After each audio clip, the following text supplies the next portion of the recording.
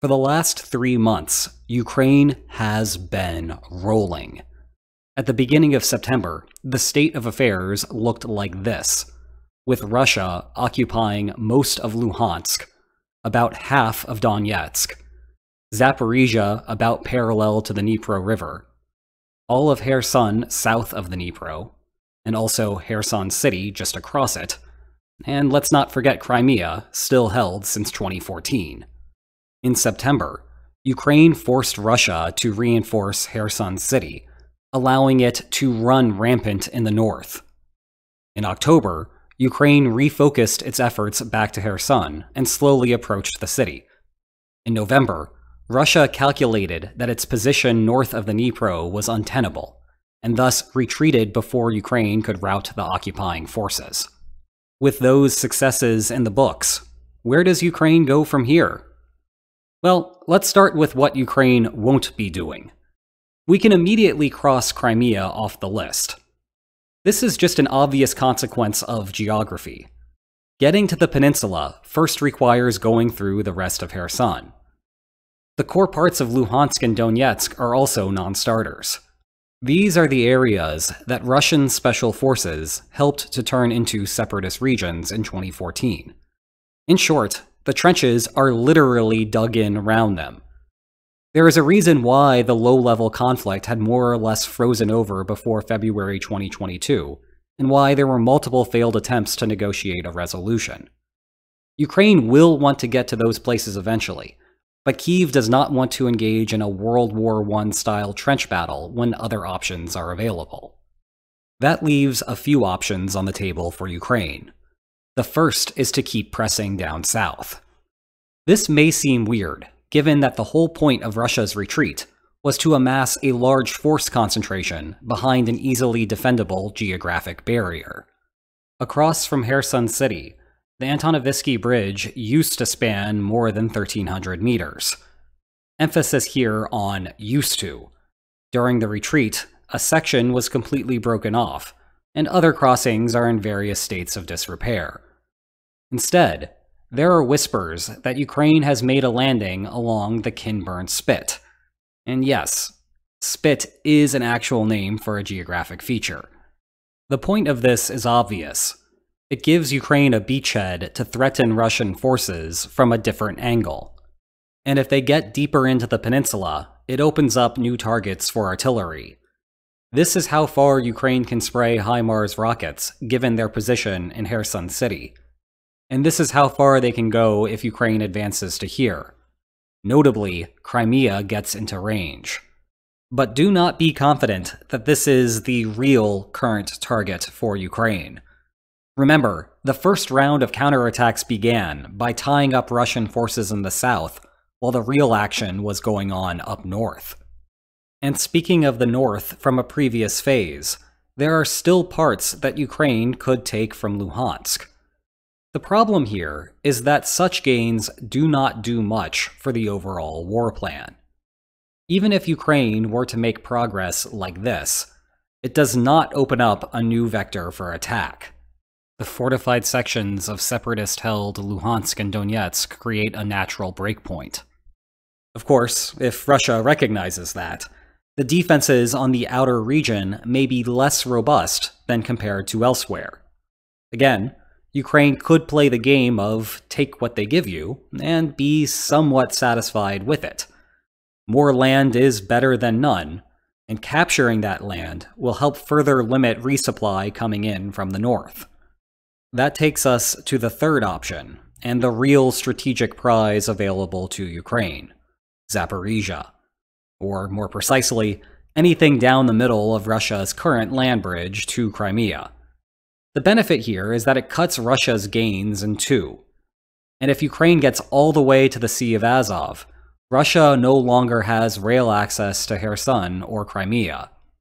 All of Russia's terrestrial resupply for those regions would then have to come from whatever the Crimean Bridge can physically support, which hardly seems reliable at the moment. Russia also has the ferry system it restarted post-bridge attack. But let's not forget that the entire reason Russia built the bridge was because the ferries were insufficient. And that was during an era when it was just Crimea that Russia was resupplying, and during a period of peace, no less. Strategically, cutting down the middle would also open up a new line of attack into Kherson. Basically, all of the new defenses Russia has built to deter a river crossing are here. And unfortunately for Russia, they are rendered meaningless if Ukraine simply goes around. Even just getting a foothold down the middle would extend artillery coverage into other parts of Kherson and Crimea.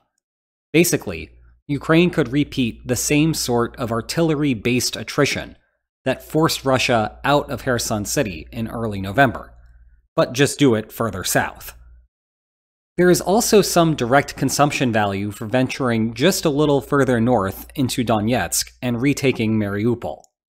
You will recall how this was a major turning point in the war when it fell back in May, following a long siege on an iron and steel plant.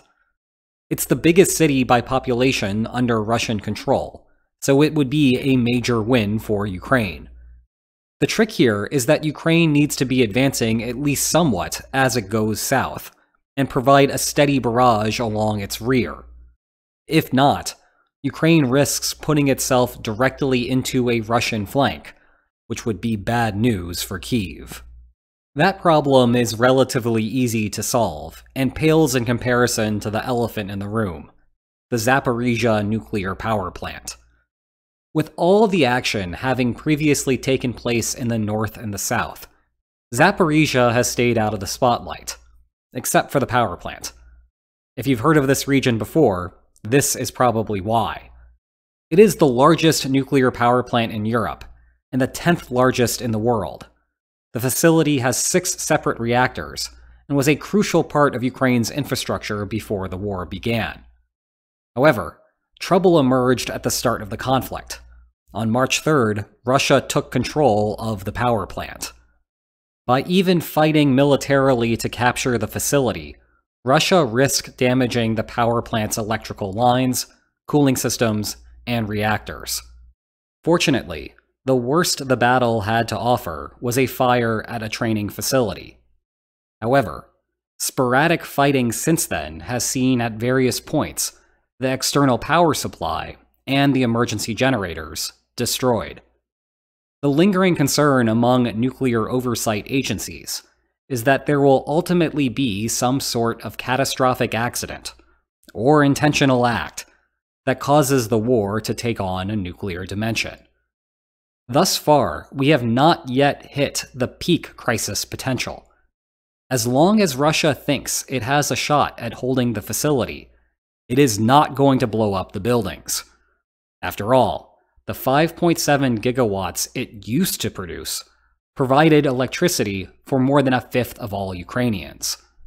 And by signing this very Russian law, Zaporizhzhia is a Russian power plant, powering Russian homes, no different than the one in Kaliningrad. But if Russia does not see any long-term hope in controlling the area, then the entire power plant suddenly becomes expendable. The 1991 Gulf War provides a worrying parallel. The year before, Saddam Hussein invaded Kuwait in an effort to capture the latter's oil fields. Kuwait's army was no match for Iraq, and the country quickly fell. However, the territorial change did not last long. 5 months later, a US-led coalition expelled the Iraqi military from the country. But Saddam's forces did not go quietly. During their retreat, they set fire to Kuwait's oil wells. It was an environmental catastrophe, to say the least. This is what the view looked like from the space shuttle Atlantis. The final fire was not put out for 9 months. But Saddam didn't care. If he couldn't have them, no one could. Back in Zaporizhzhia, the worry here is that Russia would execute a false flag operation, or just make the problem look like it was an accident or operator incompetence. If there is any silver lining here, it is that wrecking the Zaporizhzhia nuclear power plant would not be as catastrophic as you might think. When people hear nuclear disaster, They too often conjure up images of a power plant turning into a nuclear bomb, with a full-on mushroom cloud. Fortunately, and take it from nuclear physicists here, that is literally impossible in this case. Uranium-based nuclear weapons require their fuel to be enriched to 90% concentration of the uranium-235 isotope. In contrast, Zaporizhzhia's VVER-1000 reactors run on 2.4 to 4.4% uranium-235. Uranium fission cannot occur fast enough to get the traditional nuclear explosion before all of the pieces get blown apart. The problem would also not be as bad as what happened at Chernobyl. After the International Atomic Energy Agency visited the plant in September, the reactors went into shutdown mode. That means they are no longer operating, and thus no longer creating new heat. Chernobyl, by contrast, had a meltdown and explosion precisely because too much energy was being created. Nevertheless, the plant still needs constant delivery of electricity to avert disaster. Once a reactor shuts down, the heat generated by the fuel rods immediately drops to just 6.5% of normal capacity. An hour later, it's down to 1.5%, and after a week, it's just 0.2%. The lower levels of what's called decay heat persist even with nuclear waste, because radioactive decay keeps things warm. And while fractions of a percent don't sound like much, normal operating temperatures of nuclear reactors are extreme. The end result is that spent fuel rods sit in pools of water well after they are taken offline. Conveniently, water is great at preventing radiation from reaching the surface. And as long as you keep cycling out that water and cooling it, the materials inside stay stable. Thus, the central problem is losing external power, having the on-site diesel backup generators fail, terminating the water cycle, boiling off what remains in the pool, and releasing radiation unconstrained. The good news is that Ukraine would witness this, and the problem would likely take days to unfold. As such, there would be some margin of error to evade the serious issues. But to add to the complication, remember the Kakhovka dam that many worried Russia would destroy during the escape from Kherson? Fortunately, Russia decided to not destroy that piece of infrastructure, and instead keep the water levels this high. One hopes that this willingness to keep infrastructure standing might extend to the Zaporizhzhia nuclear power plant. But these things are intertwined in a complicated way. Perhaps Russia's motivation is to keep the water level high enough at the dam for the Crimean Canal to function properly. The saving grace for Ukraine is that maintaining the canal also means maintaining high water levels back at Zaporizhzhia, which is necessary for the spent fuel pools to intake water from the river. Summing up, Ukraine has three main options: continue attacking Kherson, aim for the edge areas up north, or split the Crimean land bridge and see what happens with Zaporizhzhia's nuclear power plant. Where do you think Ukraine is headed next? Let me know in the comments. If you want to know more about the war, you will love my book that explains the causes of it. Check below for more information on that. And if you enjoyed this video, please like, share, and subscribe, and I will see you next time. Take care. Oh, and for those of you who celebrate Thanksgiving, here's Vladimir Putin supervising the opening of a turkey reproduction facility. I am not making this up. That is actually what's going on here.